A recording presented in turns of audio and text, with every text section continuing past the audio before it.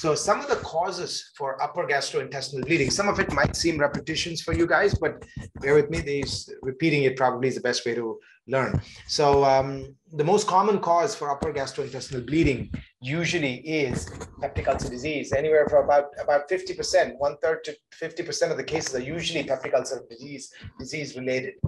Erosions are the second leading cause, and esophagitis, which is inflammation or break in the mucosa in the esophagus, or esophagitis, is another cause.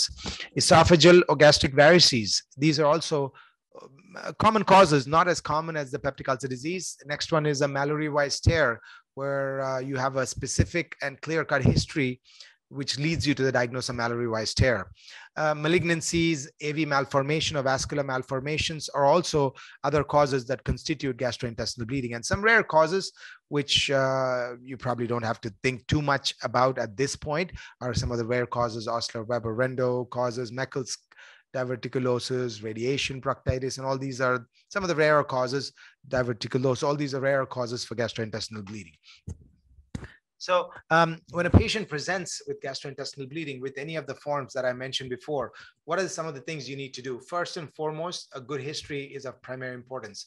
So good history should be taken during resuscitation, and it should not be taken instead of resuscitation. So resuscitation is probably more important than the history taking itself. So in the elderly patients, once they come in, the elderly patients, you need to remember, they tend to bleed more from lesions that are less common in younger patients, especially diverticulosis, ischemia. Ischemic colitis is more common in the elderly. Cancer is more common in the elderly.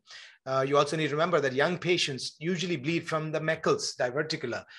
So some of the history points, age, that's the reason why it's important when a patient comes with gastrointestinal bleeding. Prior history of gastrointestinal bleeding also is important. If they have a prior history of peptic ulcer disease that bled, and they come back again with melena or with hematemesis, chances are that you could be bleeding from the same etiology.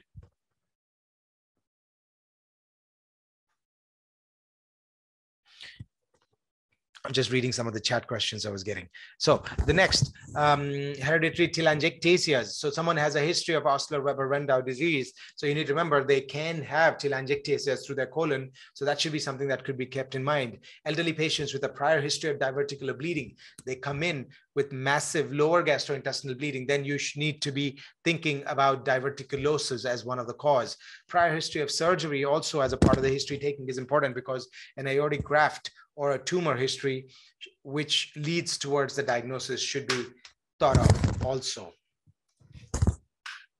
So as a part of the initial assessment, along with the history, you have to assess the severity of bleeding also in the patient. First, you need to carefully record or monitor the vital signs, which are the blood pressure of the patient, the heart rate, the pulse, the respiratory rate, the oxygen saturation. These are some of the things you need to, start or get a measure of. Then you resuscitate the patient. How do you resuscitate the patient?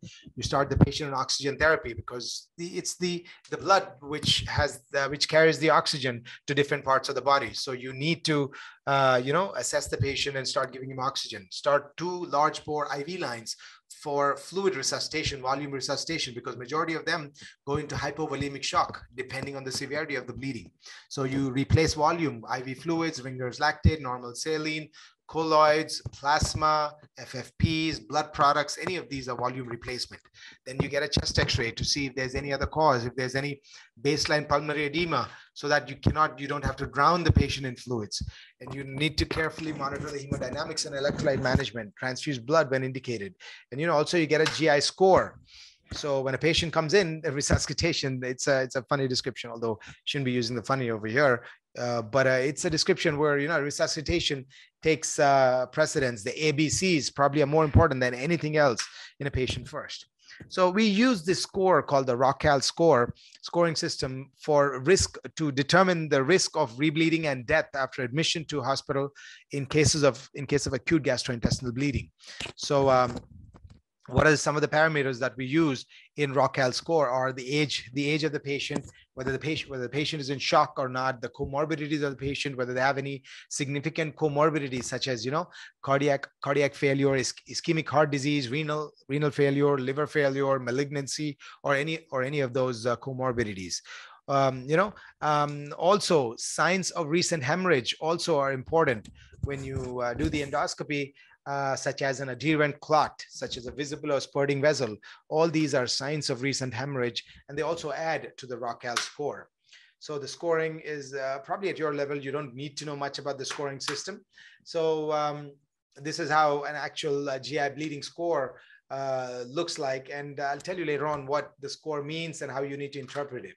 So a score of less than 3 is usually associated with an excellent prognosis.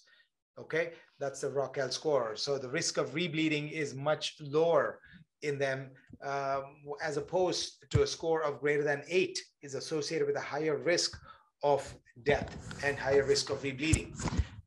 In liver disease, though, the prognosis is mainly related to the severity of the liver disease rather than just the sheer magnitude of the bleeding, because there are other things, several things that go on in liver disease, not just the GI bleeding, which determines the risk of death, but the risk of malignancy, risk of portal hypertension induced, other issues such as hepatic encephalopathy is another thing, SBP is another thing. There's some of the things that determine the death in those patients.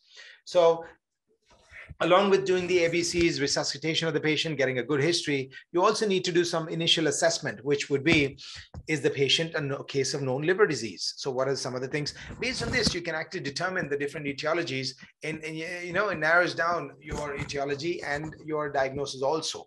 So you need to know whether the patient has known liver disease, whether the patient has been taking NSAIDs, the Advil, Aleve, Motrin, ibuprofen, naproxen, all these NSAIDs, they tend to increase your risk of bleeding. So you need to get a good history when you do the patient assessment. If the patient also had associated abdominal pain when they had this bleeding, abdominal pain leads more towards an ulcer or ischemia of the colon. Mesenteric ischemia or malignancy also are higher in patients who have abdominal pain. History of retching, when they have Mallory-Weiss tear, causes persistent. When you have persistent vomiting and retching, the diagnosis an alcoholic patient who had a binge of alcohol, had several episodes of vomiting. Along with that, they also had several episodes of retching, comes in with hematemesis along with vomiting. So it should lead you towards a diagnosis of Mallory-Weiss tear. I've had a change in bowel habits or anorexia, weight loss, loss of appetite, and all these. They should suspect malignancy as a cause. So more and more assessment will tell you a little bit more about the possible diagnosis in these patients. It'll also help you fasten the resuscitation process. So along with doing the history, getting a good history, assessing the patient, getting a good, physical assessment and the vitals and giving resuscitation, you need to assess the patient for the physical characteristics, which could be specific to certain diseases. The skin, which probably is the biggest organ, is probably the mirror to your healthy status. So spider nevi, when they're present over the abdomen, usually a hyperestrogenic state, common in liver cirrhosis patients. So the spider nevi are nothing but blood spots that are present usually over the abdomen or over the chest, common in chronic liver disease, CLD patients, telangiectasias. Hyperpigmentation is common, especially on the lips and everything in patients with Peutz-Jeghers syndrome. So on the abdomen, what do you see? Hepatosplenomegaly could be a presenting feature, especially in someone you're suspecting portal hypertension. Ascites is something you need to remember. Caput merissae, these are blood vessels that are swollen over the anterior abdominal wall. Abdominal tenderness could be present. Someone who has ascites, who are SBP, spontaneous bacterial peritonitis. You can actually feel an abdominal mass, which could be a malignancy, or it could be a large splenomegaly or hepatomegaly, which is an enlarged liver. All these can present with acute abdominal discomfort. Lymphadenopathy could be present also.